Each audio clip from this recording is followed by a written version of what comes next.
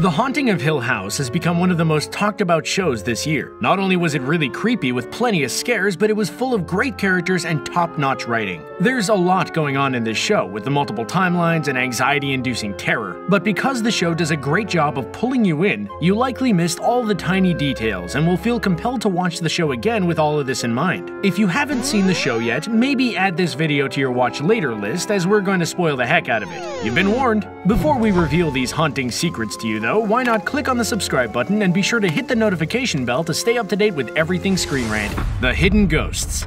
The Haunting of Hill House has become one of the best reviewed and loved shows on Netflix. It had social media buzzing about all the scares, how well it was written, and how creepy the ghosts in the house actually was. Based on the Shirley Jackson novel of the same name, the show decided to largely tell its own story, and that fresh approach kept fans on the edge of their seats. But some fans started noticing something else going on in the background of some of the shots. It wasn't long until articles and videos were being published showcasing a pretty interesting and freaky aspect of the show. Throughout the season, there are numerous hidden ghosts hiding in plain sight within the house. The camera never draws attention to them, they're simply chilling in the background, but once you know that they could be hiding in any shot, it builds up a sense of anxiety as you're constantly on your guard, looking for the next ghost sighting. Some of the ghosts are way off in the background and out of focus, but some of them come dangerously close to the Crain family. It doesn't end there though. One of the writers on Hill House has actually been writing backstories on some of the ghosts on Reddit, making sure that these random background ghosts are not there just for the scares.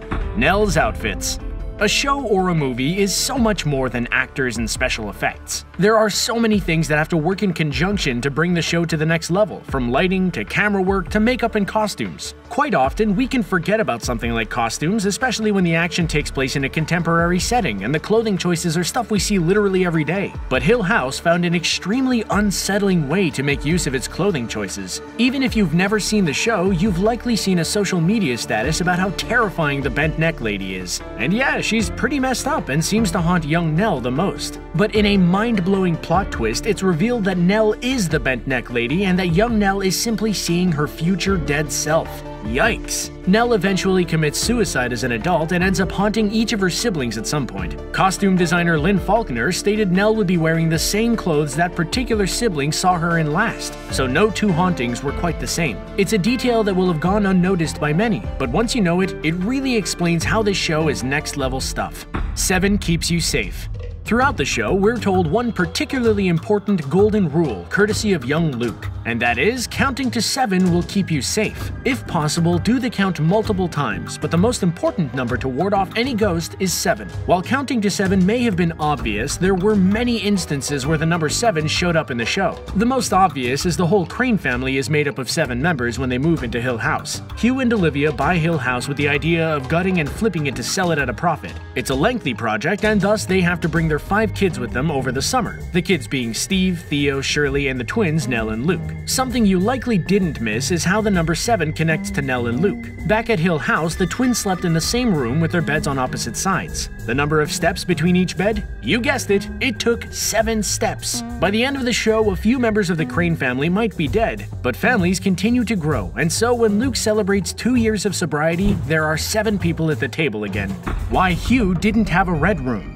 By the end of the first episode, fans were desperately wondering what on earth was on the other side of the red door. Despite having access to the master key, the door remained locked for all those who were trying to get in. Making matters worse was that we can clearly see shadows on the other side of the red room, letting us know that something is on the other side. And in a haunted house, that can't be good. But the show went into full twist mode and showcased that we've actually seen the inside of the Red Room multiple times in the season. Using a framing device, we got to see that various members of the Crain family were unknowingly inside the Red Room, and the room presented itself as something different for each family member, such as Luke's treehouse, despite there being no treehouse on the grounds. Every member had a special room in Hill House. Everyone except for Hugh, that is. And Hugh could never find a way to get inside the room, which is exactly what the Red Room wanted. The idea of the Red Room is to keep the residents calm and distracted, and the one thing that kept Hugh busy was fixing things. His Red Room was fixing the mold and the leak, which originated from the Red Room itself. E.T. phone home. This is a blink and you'll miss it Easter egg, and you'll only understand if you realize who some of the actors are, specifically who plays younger Hugh in the show. In case you didn't recognize him, young Hugh was played by Henry Thomas, who is perhaps best known for playing Elliot in the 1982 film E.T. Mike Flanagan was very much aware of this fact though, and decided to hide a reference to the beloved film hiding in plain sight, and you likely didn't even notice it. You were too busy looking at Luke drawing creepy things. That's right, there's an E.T. Easter egg in the first episode when Luke is hiding in the treehouse and drawing morbid, scary images of his future dead sister. While we were all focusing on that, we didn't notice what was placed right next to him. In an extremely meta and time-fracturing Easter egg, Flanagan himself decided to place an E.T. lunchbox right next to Luke as both a hat tip to the fact that Henry Thomas was in that movie and to mess with our perception of time. As how can E.T. and Henry Thomas exist in the timeline of the show? It's honestly a brilliant little Easter egg, and you should definitely phone home about it. The porch lights. Hill House is more than just a house. It has a massive grounds as well that the kids like to play on, but they're encouraged not to wander too far away from the house, and that when Olivia flashes the porch lights, the kids are expected to return home. Little did they know, or the audience for that matter, that the flashing of the porch lights would have a much more ominous meaning later on in life. After the incident with Olivia in the past, Hill House fell into shambles. Hugh decided to keep the house standing as opposed to tearing it down, and thus the wild reclaimed many parts of the house. No one had entered it in decades, but after Nell's husband passed away, her condition worsens, and she's eventually called back home to Hill House, where the house convinces the emotionally compromised Nell to kill herself in the 5th episode, titled The Bent Neck Lady. Before she enters the house, she stares at the ominous mansion from the driveway. The house was initially in darkness, but in the next shot, the house lights glow an ominous reddish orange. But it gets even creepier from there. The house seemingly remembers Olivia's rule, and the porch lights flash twice, beckoning Nell to come into the house to meet her end. Twin Thing Illustrated. In the Red Room, Luke finds solace and happiness in his treehouse, away from the many dark corners of the house. It's bright and sunny, and most importantly, doesn't appear to be inside the house, which is full of ghosts. It's here that Luke likes to unwind and draw, but his drawings aren't exactly the material you'd want to display on your fridge door. In the first episode, Steve comes to visit Luke in the treehouse and sees some of his drawings. They're kind of disturbing, with a haunting woman screaming with dead eyes. She's also wearing a pink dress, and Steve wonders out loud where Luke gets the inspiration for such creepy drawings. As it turns out, Luke may have been looking into the future. Luke and Nell are twins and have a twin thing where they can feel each other's emotional state. Luke likely felt something bad was coming, and the image of the bent neck lady came to mind. When Nell scares Steve at the end of episode 1, her haunting image is exactly the same as Luke's picture. The silent scream and dead eyes are exactly what Luke was drawing. Even spookier is that Nell died in a faded pink dress. No wonder Luke has it rough in his adult years. He was drawing the future death of his sister without knowing it. The Red Room's early reveal.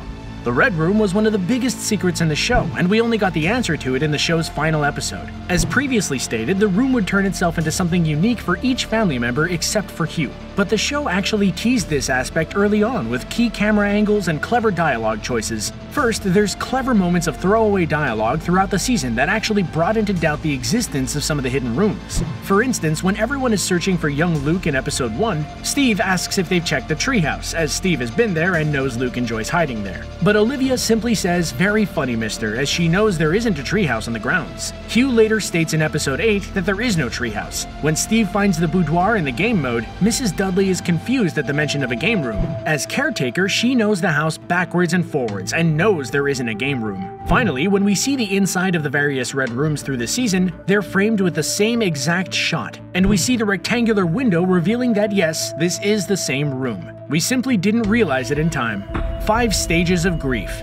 This little secret actually started off as a popular internet theory and took off like wildfire. While there are 7 members of the Crain family, there are 5 kids and they have wildly different personalities. They all suffered in their own way from the horrors at Hill House in their youth, and all that culminated with the loss of their mother Olivia. That's a lot for kids to take in, and each one of them handles the grief through their lives in different ways. In fact, each one of the kids represented one of the 5 stages of grief. Steve is constantly in denial of anything supernatural having happened in the house and adamantly believes that anything spooky is a sign of mental illness. Shirley stands for anger, and she exhibits that emotion quite a bit in episode 6, especially towards Steve and her father. The emotionally unstable Theo represents bargaining. She's always looking for an answer for things that can't be answered. Luke has struggled hard with substance abuse in his life and is a clear manifestation of depression, while his twin Nell is acceptance, who acknowledges the horrors of Hill House in the final episode to the rest of the family and is finally okay with everything that happened. The kicker is that director Mike Flanagan confirmed this theory to be true.